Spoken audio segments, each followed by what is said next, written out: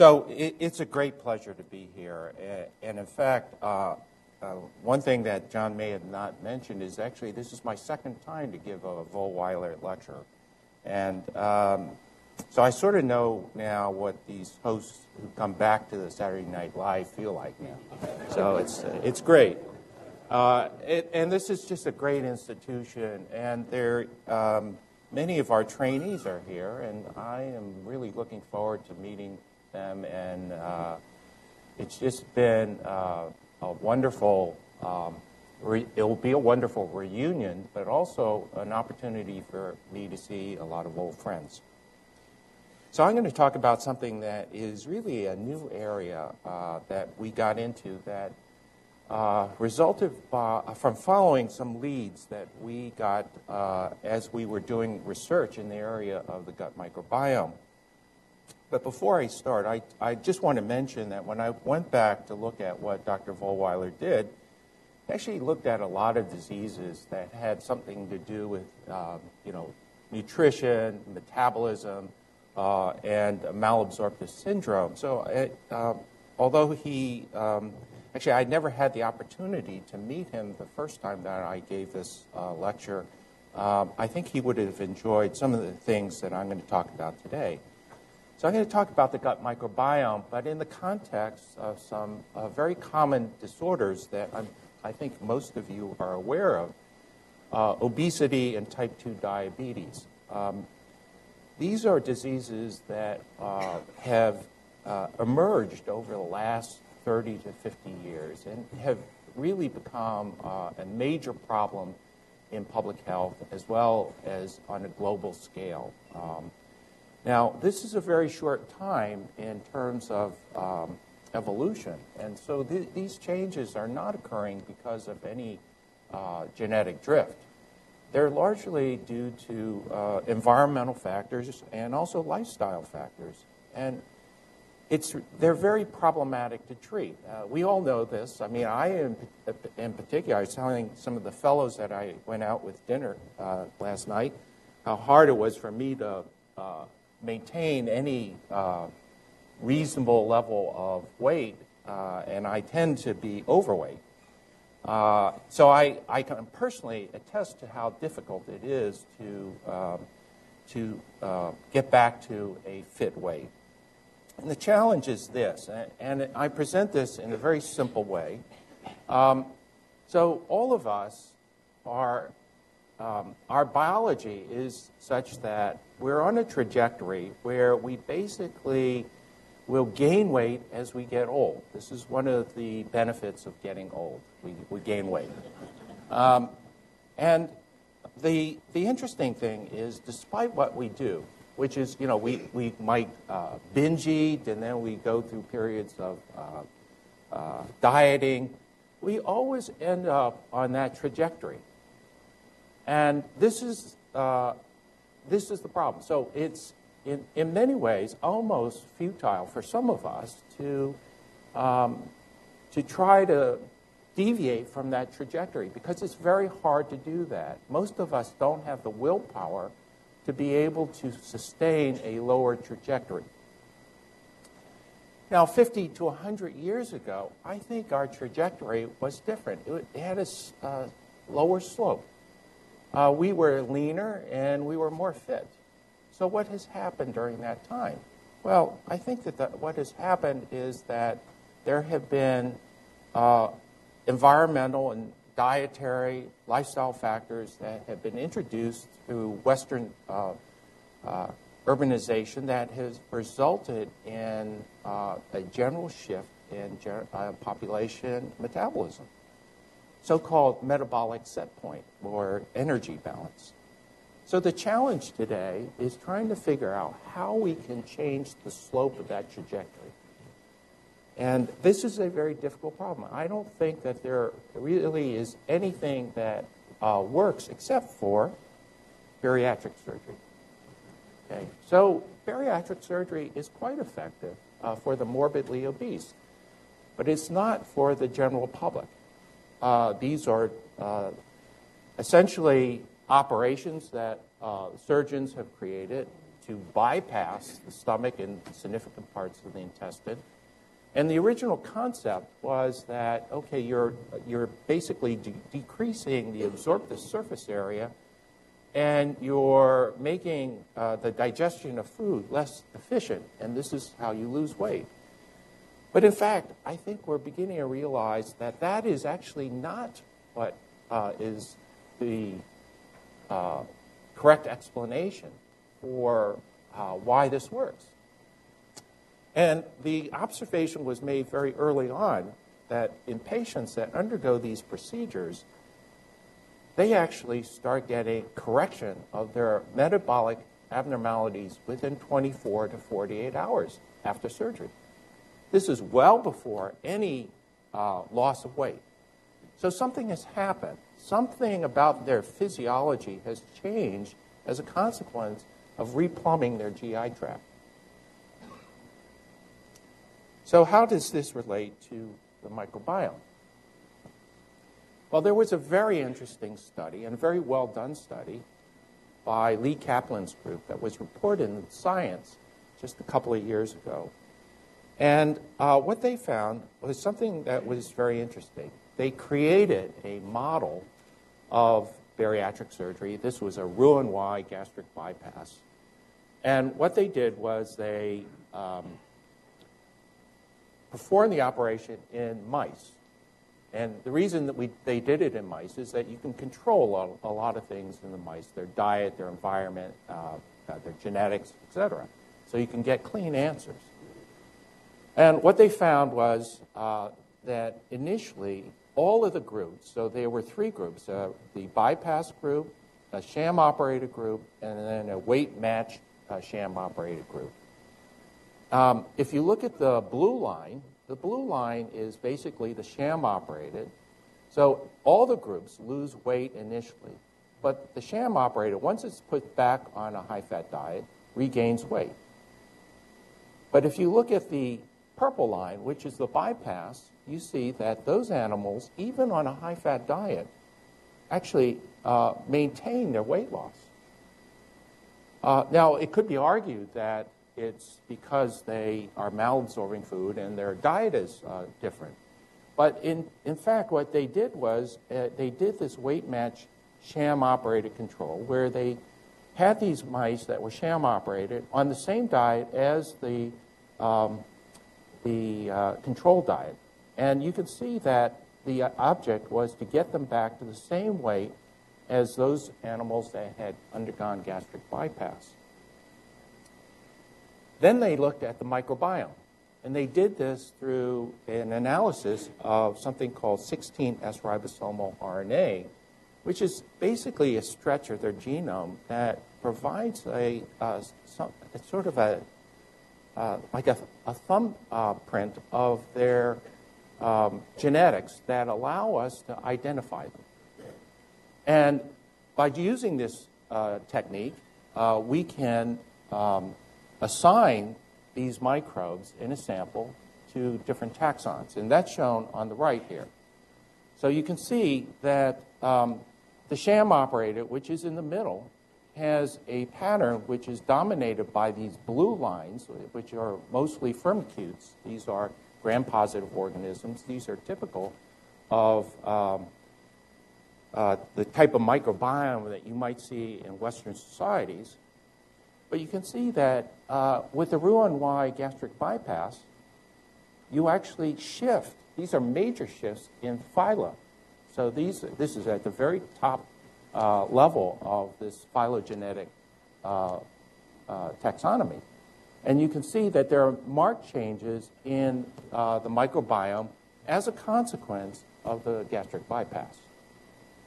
Now, if you look at the weight-matched sham, they actually, even though that they had lost the same amount of weight through caloric restriction, they actually have the same kind of microbiome as the sham operator.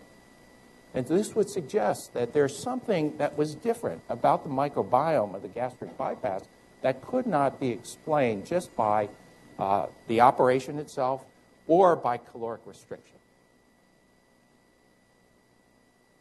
But the real telling story was this.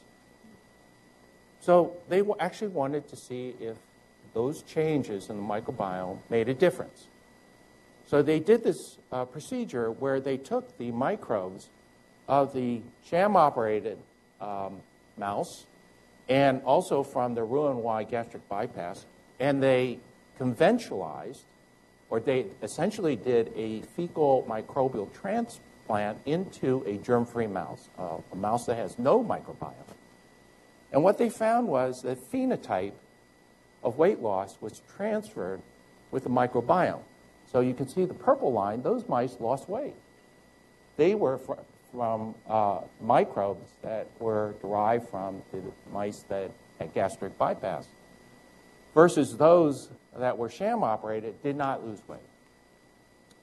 So this was a very strong set of evidence that would suggest that gut microbes actually can regulate post-metabolism. So with that backdrop, I'm going to now talk a little bit about our gut microbes. So the way I visualize gut microbes is that they're actually an organization of cells within our body that represents an organ.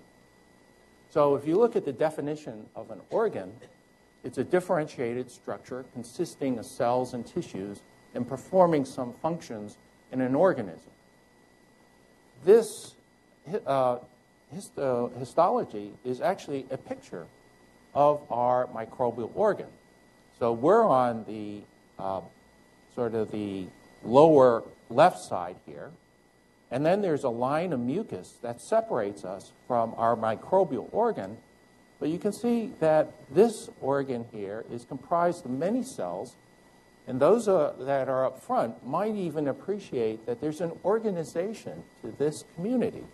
You can see sort of a palisading of microbes as you move away from the mucosal surface. So these are mucosal-associated microbes that have been assembled by, over time. A lot of them were acquired from our mothers, and they were selected by our biology. Basically, we provide the culture media to select certain types of microbes that we want to have as part of our biology. And that's what is the basis of our gut microbiome. So this is really an organ within an organ, but it has very, very important functions. Some of the essential functions of the gut microbiome are shown here. It's well known that they are important for protecting us against pathogens. An example is shown on the lower left here. And this is something that this institution knows a lot about, C. difficile. So this is a situation where you basically create through antibiotics a microbial Armageddon. And what happens is that these organisms like C. difficile take advantage of that, and they cause this antibiotic-associated colitis. And the best cure right now, largely through work that Chris has done, has been, fecal microbial transplant, which works extremely well. Immune development, that's been known for a while. There are both clinical and experimental data that would suggest that our immune system requires these sort of antigens to be presented so that it can be conditioned in a way that we don't react against our gut microbes and we don't react against ourselves. We know that the gut microbes are essential for digestion of food and caloric salvage, also for gut development. I'll talk about energy balance, drug metabolism, for sure, and other regulatory functions. So gut microbes are very good for us, and they're essential to our biology. But there is a dark side to these gut microbes, and we're only beginning to realize that. We had thought that gut microbes are certainly a source of infection and often the cause of sepsis. But on the other hand, we're beginning to realize that they play a major role in complex immune disorders, inflammatory bowel diseases, which is one that I am particularly interested in, but also allergic disorders, asthma, rheumatoid arthritis, and type 1 diabetes. Cancer, neurologic disorders like Alzheimer's and Parkinson's have been, the microbiome has been implicated in contributing to those disorders. But today I'm going to talk about metabolism and how that's regulated, and in some cases, some of these disorders are mediated by our gut microbiome. So I wanted to step back a little bit and talk about how our gut microbiome can be changed, because I think this is, in some ways, the basis of many of the diseases that begin as a result of changes that lead to host microbe mismatches. So this is a set of studies that was done by a very talented former graduate student of mine, Suzanne Defcoda, where she did a study looking at different types of diet.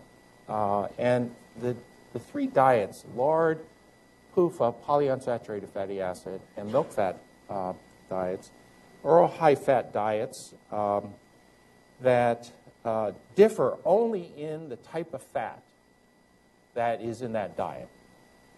All other macronutrients and micronutrients were identical. And you can immediately see that the sort of taxon profile of the gut microbiome of these mice really changes.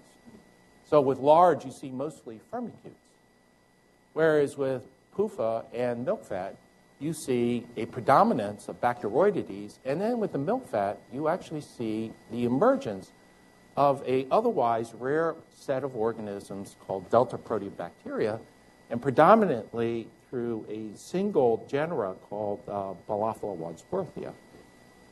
And in this paper, she subsequently showed that this emergence of Balaphila wadsworthia in a genetically susceptible host will precipitate the development of a form of inflammatory bowel disease in these mice. So this is an example of how external factors, in this case diet, can have a tremendous impact in changing our gut microbiome and then creating a mismatch between host and microbe. And if you are genetically susceptible, you could develop disease.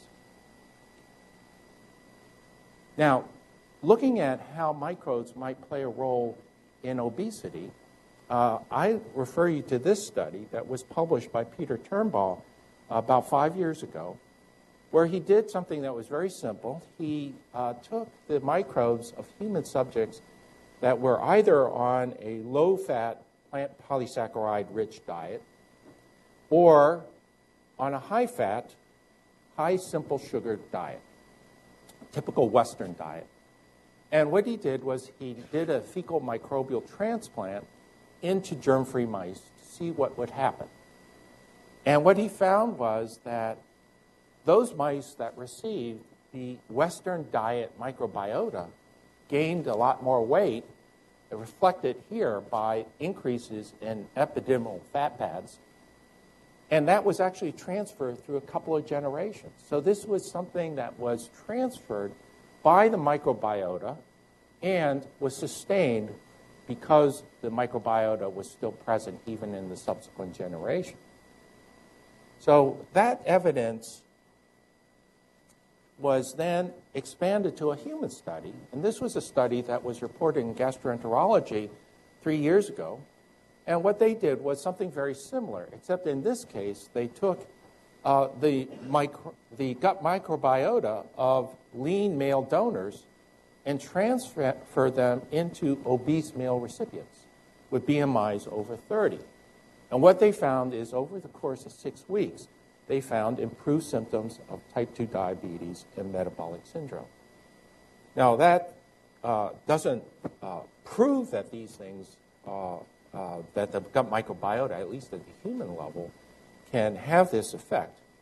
But I think it really suggests that microbes do more than just digestion or immune conditioning. They are involved in regulating our metabolism. How did they do that? So this is where we got into the game, and it was really by serendipity. We were asking a completely different question. We wanted to know how gut microbes affect our biology. And we did a very simple experiment. We harvested the livers of a germ-free mouse versus a mouse with a regular microbiome. And we did something called, we did gene expression studies. We wanted to see which genes were different. And in this case, we looked at the liver. The liver is your major metabolic organ. And what we found was really astounding. There were thousands of genes that were regulated in one way or another by gut microbes in the liver. And if you look at those genes and you do a pathway analysis, 2/3 of those genes fall into some pathway that's somehow involved in regulating our metabolism. Now, that really surprised me because I thought it would be somehow involved in regulating or affecting our immunity. But the majority of the genes in the liver were metabolic genes. And the very top of the list was something called circadian rhythm signaling. And at that time, I really had no idea it didn't connect for me why microbes would be regulating our circadian rhythm. But it turned out that if you look at not only circadian rhythm, but downstream and hub pathways that are associated with circadian rhythm, which include nuclear receptors, it told us a story that somehow gut microbes are regulating our circadian biology, which is going to have some impact on our physiology and our well-being. So we learned a lot about circadian rhythm, and I'm going to try to cram a lot of information into one slide here. So circadian rhythm is intrinsic to almost all life forms, from humans down to plants, down to single-cell organisms. And what it does is it allows us to adapt to our environment in a way that we can control and regulate our energy needs so that, for example, when we're awake, we can have the energy to continue with our activities, and then at nighttime, when we're asleep, allowing us to rest and store that energy. It's just not physiologically sound to be running at 100% all the time. So you need to regulate your metabolism depending on your metabolic needs. And that's what your circadian rhythm does. So circadian rhythm has a genetic basis to it. In fact, it's well described. What happens in the morning is that when light hits your eyes, it turns on a switch. And that switch involves the activation of some certain genes that are called inducers, for example, clock and BMAL1, that then flip on a number of genes downstream that turn on our metabolism so that we have the energy as we're awake and active. At the same time, when those genes are induced, they're inducing or causing changes in another set of genes. These are repressors. And these repressors gradually build up over the course of the day. And what they do is they shut down clock and BMAL. And so as we approach nighttime, what happens is that they actually put a message through to our metabolic system and says to start shutting down all systems so we can rest and store energy. Now, it's well known that many disorders, some listed here, sleep apnea, sleep deprivation, shift work, blindness, medications, and obesity and metabolic disease are associated with significant abnormalities in circadian rhythm. Now, maybe that's an effect, but actually, if you knock some of these genes out, in a mouse, you will develop metabolic abnormalities. In some cases, it's not manifested readily in terms of change in body weight, but you become, it's definitely where the metabolic machinery is askew. And in some cases, it will lead to weight gain. Sometimes it will lead to weight loss. In some cases, no change at all. So it's very complex how all these genetic pathways are integrated, and the outcome is determined by whatever the net balance results from these different types of changes in circadian clock genes. So I wanted to show you what happens that this was an observation that really got us interested in this field. This was an observation that has been reproduced by many investigators. And this is where you put a mouse on a Western diet, that's shown in the red line on the left, and they gain weight. That's not surprising. But what's really surprising is that if you gave that same diet to a mouse that has no microbiome, a germ-free mouse, and that's shown in the orange line there, those mice are resistant to diet-induced obesity. So that was very interesting to us. But what was even more revealing is shown on the right. So if you look at daily caloric consumption, the green line indicates those mice that are germ-free mice on a low-fat, regular mouse chow. Those mice have to eat a lot more food to maintain the same body weight as their counterparts. So what that tells us is that without a microbiome, their energy balance has changed. Something has happened to them. And this suggests that microbes are doing something that changes our metabolic set point. So what are they doing to us? Well, this is a complicated slide, but I'm going to make it really simple. Because what's on the left side has been reported by numerous investigators. That's what happens with gene expression of certain circadian clock genes in the brain. That's the medial basal hypothalamus, or in the periphery, represented by the liver.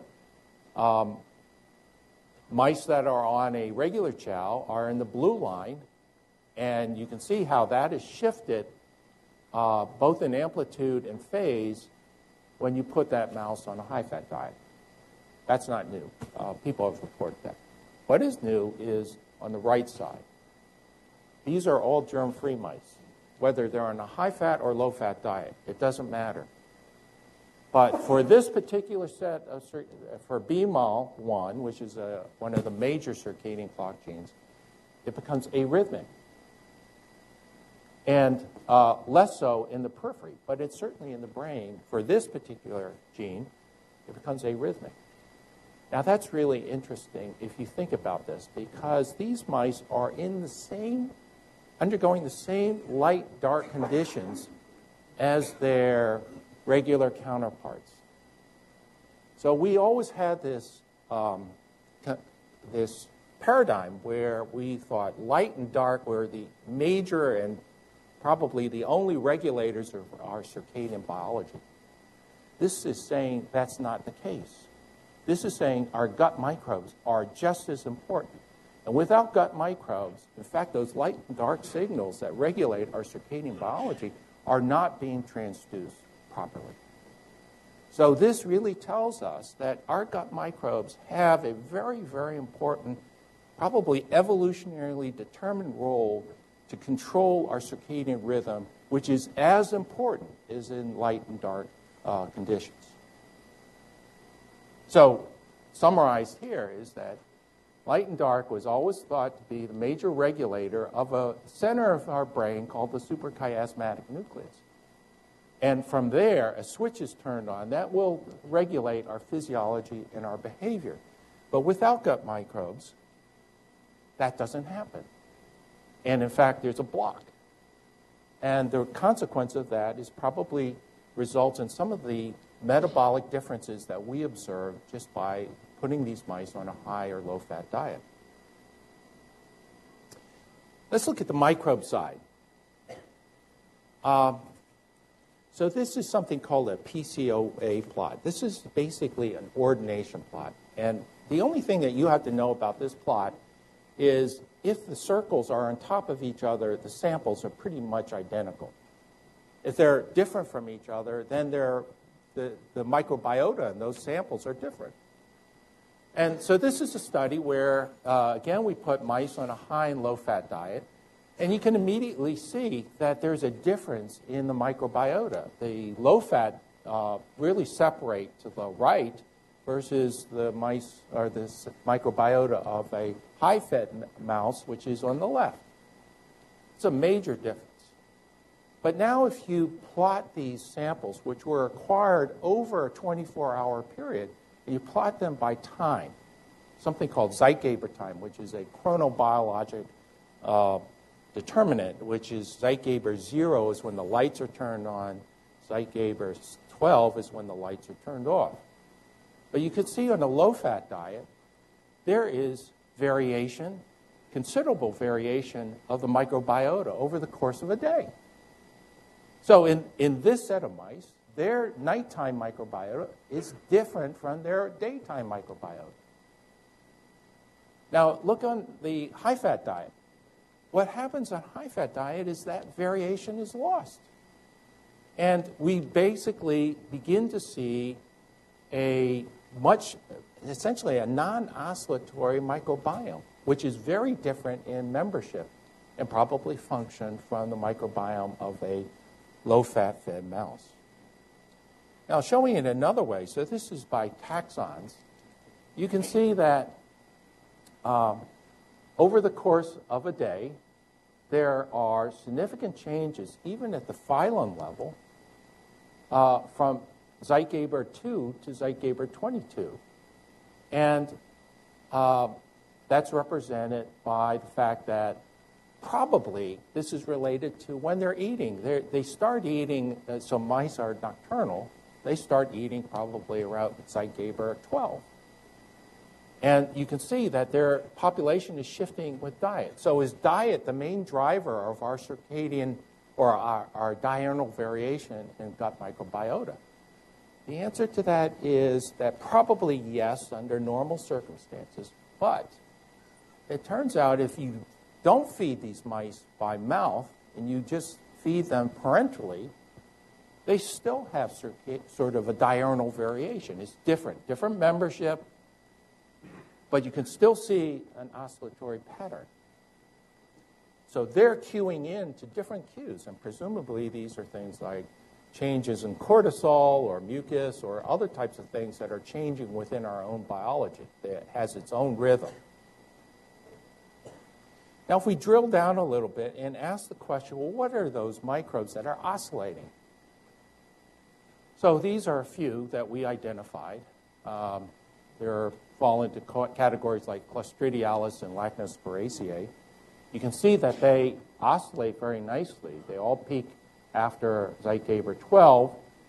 But the other thing that's really interesting is that when you put that mouse on a high-fat diet, you see how they disappear. There's no more oscillation, and there's actually they're flatlined. And so this is how impacting diet can be on these so-called microbial oscillators.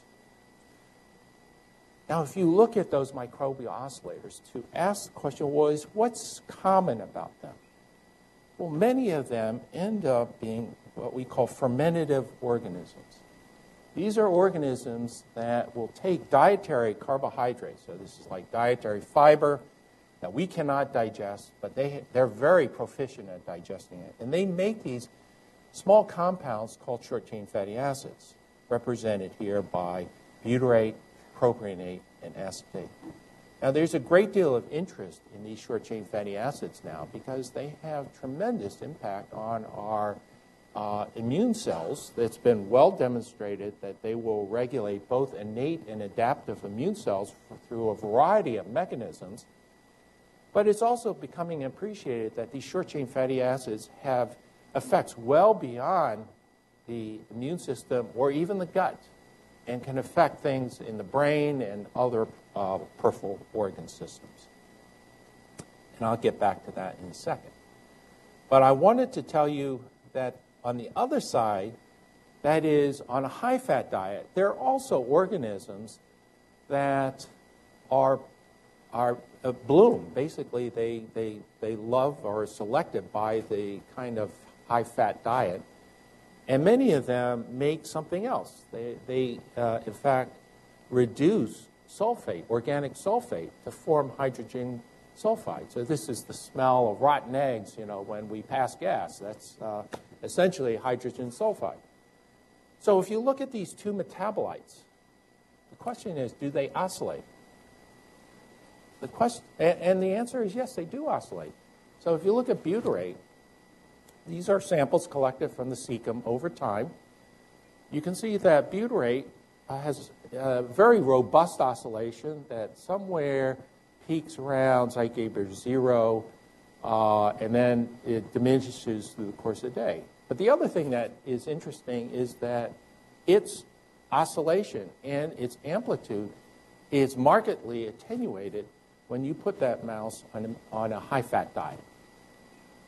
Now, if you look at hydrogen sulfide, you see low levels of hydrogen sulfide on a low-fat diet, which essentially is not very oscillatory. But if you put the mouse on the high-fat diet, you see that the area under the curve actually doubles, and you can see a slight oscillation. What do these metabolites do to our or the mouse's biology? To answer this question, we did a special preparation called hepanoids. We took the stem cells out of the liver and we grew them under these growth conditions that actually allowed them to mature into structures that resemble those that are found in the liver. And then we subjected them to different conditions: butyrate in the middle, acetate up at the top, and sodium hydrogen sulfide, which is basically the surrogate for hydrogen sulfide, at the bottom. If you look at the middle, in the blue line is the natural oscillation of a hepanoid in absence of any stimulant, basically regular culture conditions. There's always an inherent circadian rhythm to all living cells. All of our living cells have this. You add butyrate, and what you'll see is with both PER2 and BMAL, a shift in phase with butyrate. And this would suggest that butyrate is an active mediator produced by gut microbes that has the capacity to change our cellular circadian rhythm. Now, if you look at hydrogen sulfide at the bottom, it really doesn't do anything. So even though it may oscillate on a high-fat diet, it is not affecting this part, these types of circadian clock genes. And then if you look at acetate, it also has very little effect. So butyrate has a very specific effect that is much greater than its counterpart, for example, acetate or propionate. Now that's all in vitro. What about in vivo? Well, in vivo, again, we did a simple experiment. We administered butyrate intraperitoneally at Zeitgeber 2 or 14. And the control was where we administer saline at those two time points. And to make a long story short, there wasn't much of an effect of this IP-administered butyrate in the brain, but in the liver, you can see that it changes the ratio of PER2 to BMAL quite significantly, particularly at Zeitgeber 14. So let me summarize everything that I've talked about this morning. So at the very top, what I'm proposing is that our gut microbes, our microbial organ, plays an essential role in regulating our metabolism, as important as visual stimuli of light. But it's different in the way that what it's cueing to. It's cueing to things like when we eat, how much we eat, and what we eat. Those are cues that are very important to our brain as well as our peripheral organ in determining how to regulate our metabolism and our energy balance. The consequence of that is that they produce microbial signals. We think they involve a lot of metabolites like butyrate that then go to the brain and to the liver to create this overall circadian rhythm that is conducive to health, in this case, states of leanness. When you're put on a high-fat diet, the microbiome changes. It becomes almost arrhythmic. And another consequence of that is that the metabolic signals that are put out by this microbiome are very, very different. And they have very different effects on the brain and peripheral organs. And in this case, they shift that metabolic set point to promote states of obesity. In a germ-free mouse, that microbial organ is missing.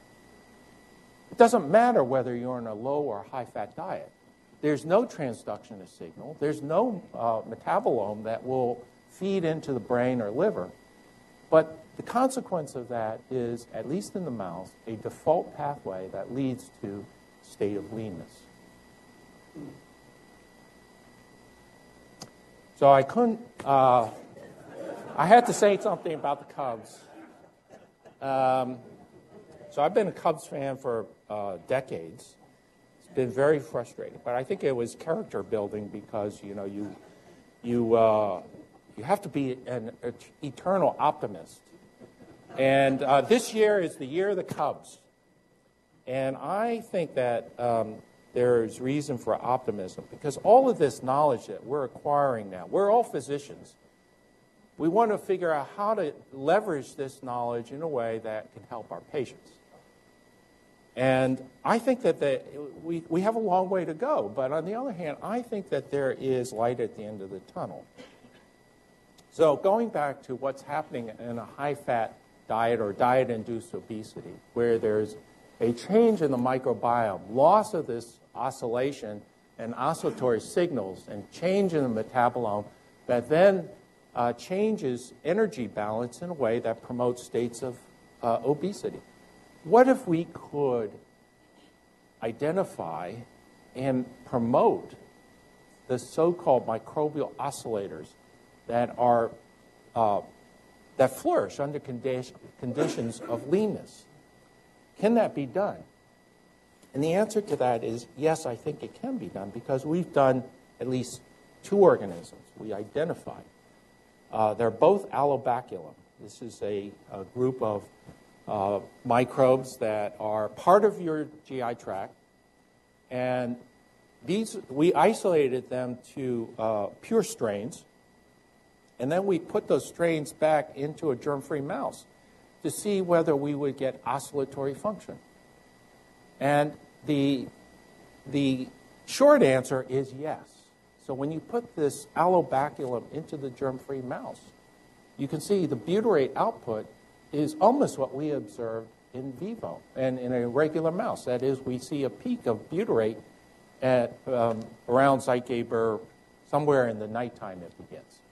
So this is sort of a proof of concept that maybe we can harvest these types of oscillators in a way so that we have a much more refined and specific, I guess you call it probiotic, that can be maybe restored, that can restore circadian rhythm in individuals that are on these Western type of diets that promote obesity.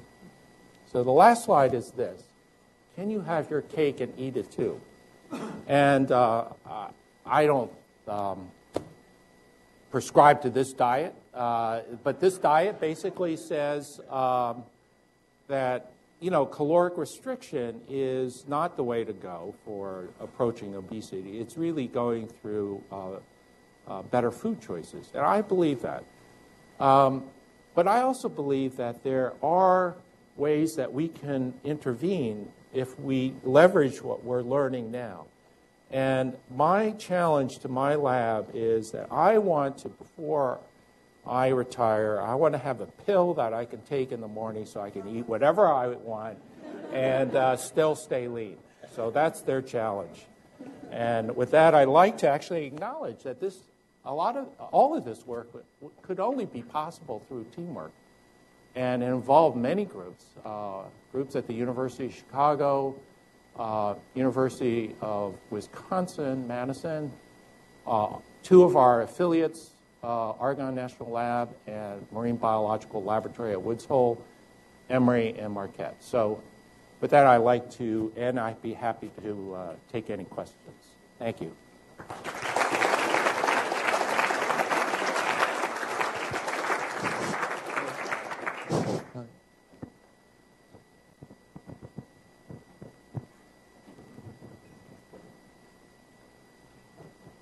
Yes.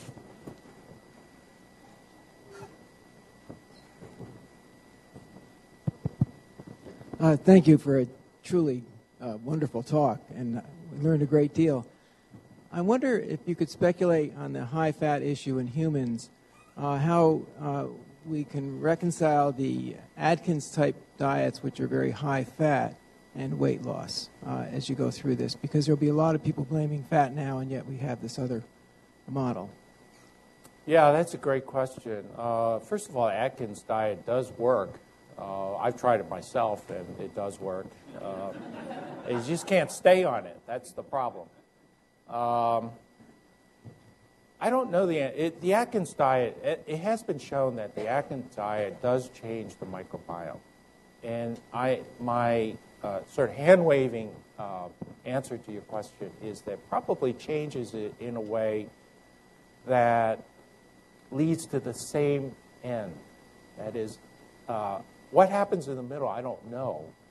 But I'm guessing that part of the efficacy of an Atkins diet is by selecting microbes that, in this case, may not be shifting the metabolism of the host in a way that would promote obesity.